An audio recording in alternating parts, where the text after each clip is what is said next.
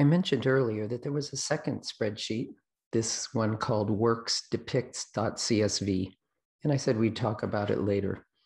The reason why we have this second spreadsheet is to enable us to create multiple values for a single property. In the first spreadsheet that we use, the artworks.csv one, each column could have only a single thing in it. If we open the workdepicts.csv file, we'll see that it is much simpler. It just simply has a column for the QID. The English label column is just for reference. It doesn't actually, it's not enabled to do any writing. And there's then a single column, which is just for the property depicts, and one column for its identifier.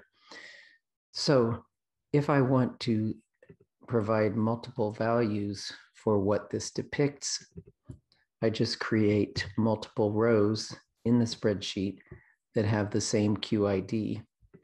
So I will paste the Wikidata Sandbox QID in here several times. And now I need to say what it depicts.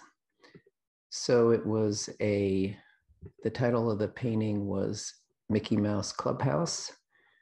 So let's put in mouse, species of mammal. Let's put in Mickey Mouse himself.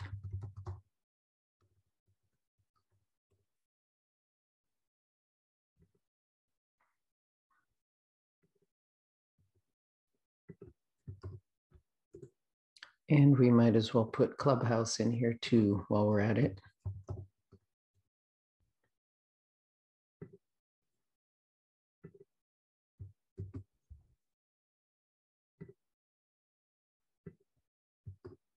So I now have 3 values for depicts, all being assigned to the same item.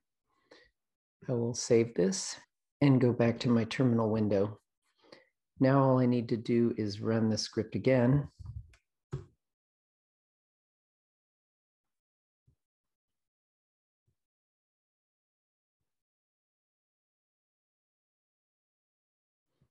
If I scroll up the screen, I will see that on the first spreadsheet, which is the artworks.csv spreadsheet, it didn't find any items or references to write.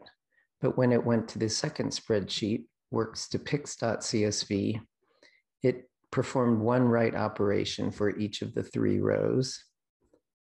One there, one there, one there. And now if I return to the item and hit refresh,